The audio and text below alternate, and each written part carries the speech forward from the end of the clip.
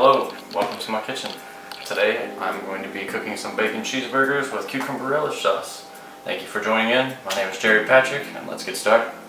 Alright, so for the sauce we have a half teaspoon of sweet smoked paprika, 1 teaspoon of garlic powder, 1 teaspoon of onion powder, 1 tablespoon of white wine vinegar, 1/4 cup of pickled cucumber relish, 2 teaspoons of yellow mustard, 1 tablespoon of tomato ketchup, and a 1/2 cup of mayonnaise.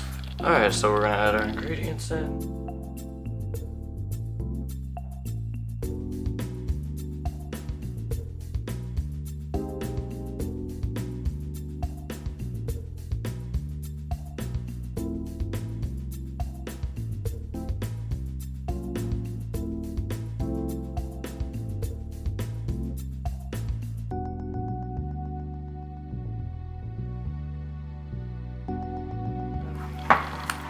Mix it all together.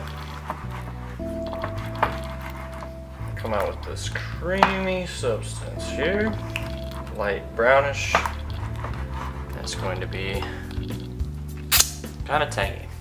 Alright, with 1 tablespoon of olive oil, we will cook the burgers for 4 to 5 minutes on each side, or for longer if you like them more well done.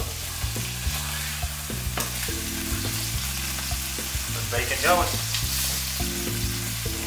Alright, we're going to add on a piece of cheese, the burger, some bacon, and the last bun full of sauce.